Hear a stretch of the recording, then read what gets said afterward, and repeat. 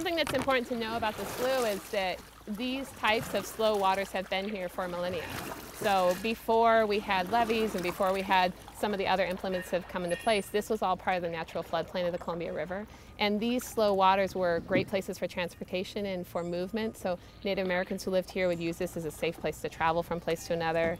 They were great for, fishing, which people still do today, do fish in the slough. They were great for collecting different kinds of plants that are found in this sort of environment. So although we are in a very, as you can see, very urban environment, we're also in a very natural place that's been here for thousands of years, which is a pretty cool thing.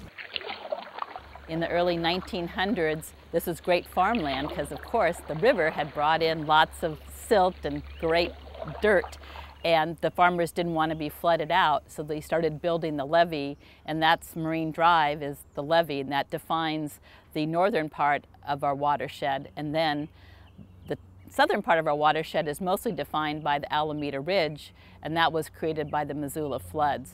So a dynamic system and really changed because when they stopped the flooding, we kind of confined the waterways, and now half of the slough, which is about 19 miles long, is really managed by the drainage district. But the other half, the lower half, coming up from the Willamette, is tidally influenced, as we are here in Portland, just a little bit, and it's not surrounded by levees on both sides. Being in Northeast Portland, Gresham and Fairview is a very urban, industrialized area, and so we had lots of issues.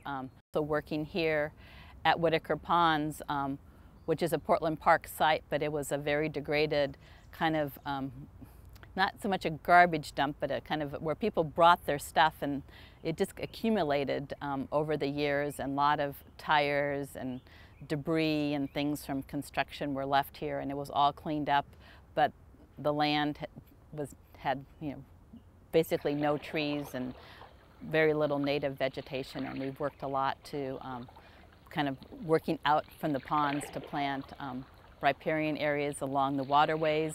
Both the Whitaker Slough is here, as well as the two Whitaker ponds, and then now have done some plantings up in some of the open areas as well. The reality of it is that a lot of people that we serve don't have the means or the time to get out somewhere far afield. They may not have access to a car. They may not have, those options. So if we can show them that they can walk down a street and come into a natural area like this, that's, a very easy, accessible place. And then they have a place of solace, a place of calm, a place, to kind of relax in the midst of our very urban area. So I think preserving these natural urban spaces are really important. My main program that I run is our Slough School education program that serves students from kindergarten all the way up through college.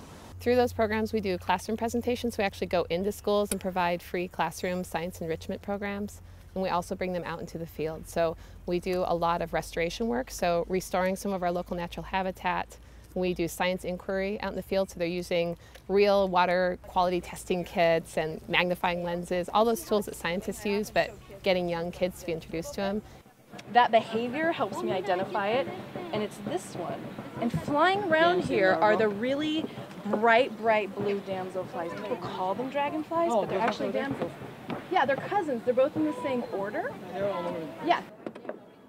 And then in the spring each year, we actually get students out on the water, so we do canoe trips with them too. The event you guys are doing today, Explorando, it's bilingual, multicultural. You said that you've been trying to focus on that aspect of it pretty much since the beginning of the event. Why is that something that you guys have been focusing on, trying to bring out? Well, we feel it's really important that when you look at the watershed and the residents who live within the watershed, that we're doing our very best to serve them. Explorando is a focus event. It's really looking at the Latino community, and we have everything bilingual so that it's very accessible for people who might have limited English speaking skills. We have another event later in the summer that we run in conjunction with the Portland Water Bureau that's a pirate-themed groundwater festival, Aquifer Adventure. When you look at the larger picture of what's going on in our world, we do have limited resources. So if we can help students learn how to protect the resources we have and start that at a young age, then it becomes a natural thing they just do. And it's not a lesson that needs to be learned, it's just part of how they live. Whoa, what was that? The beaver slap. I'm Tyler Gill, bringing you the tools to be sustainable today.